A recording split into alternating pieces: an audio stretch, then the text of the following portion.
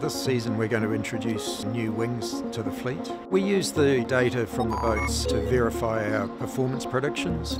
The next step was to say, well, how can we improve it? What's good for SailGP? The new system's a much simpler design. There's a lot less mechanical parts and fittings that could fail, and hopefully they're easier to repair when inevitably there is a crash. We can create a wing that's 18 metres tall or 24 metres tall. We hope we can get good racing down to 3 or 4 knots of wind even. The new wings will perform in a much wider range of wind strengths. The crews can adjust them in a much more precise manner, and I think that'll add to the racing by being able to manoeuvre the boats better.